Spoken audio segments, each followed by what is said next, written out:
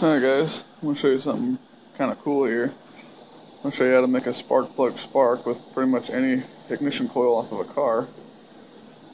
I'm working on this kerosene heater and I'm diagnosing the spark plug.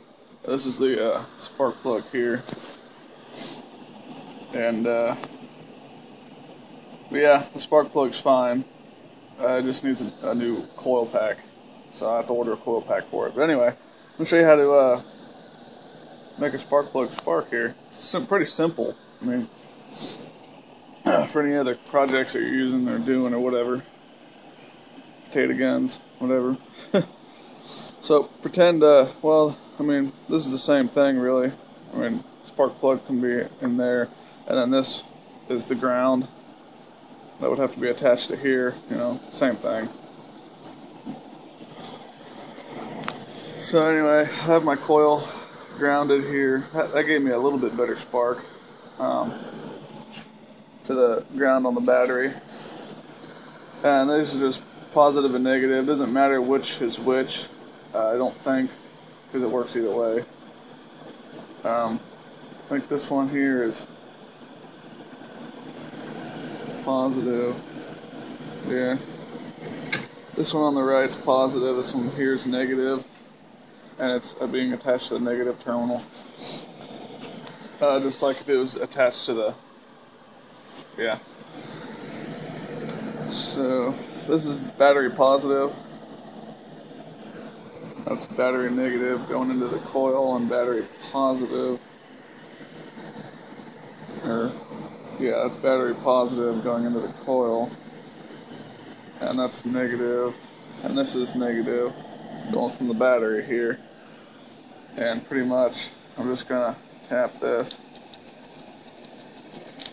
You can see it sparking. I turn the light off.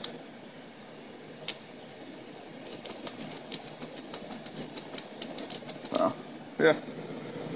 You just do it kind of quick, but you're supposed to have some points and a capacitor to do this. You can do it with a regular switch, but you'll eventually wear out your switch because it will arc. See what I mean? So you have to have a points and condenser. The condenser is pretty much the capacitor, I do believe. I'm not sure on that, but yeah. I think if you put a capacitor in line, I forget if you put it on the positive or the negative lead. But if you put a decent sized capacitor on there, I think it eliminates the arcing and whatnot. So you can use your regular switch or something. So you add in a capacitor. But yeah, I mean, I'll tell you. Heck, you can even test coils like this too off cars and whatnot before you put them in. But, you know, kind of simple. So, that was a nice blue arc. So this spark plug thing here is good. But I knew it was because, I mean, these things here just shoot up into here. I mean, I don't think there's anything in between.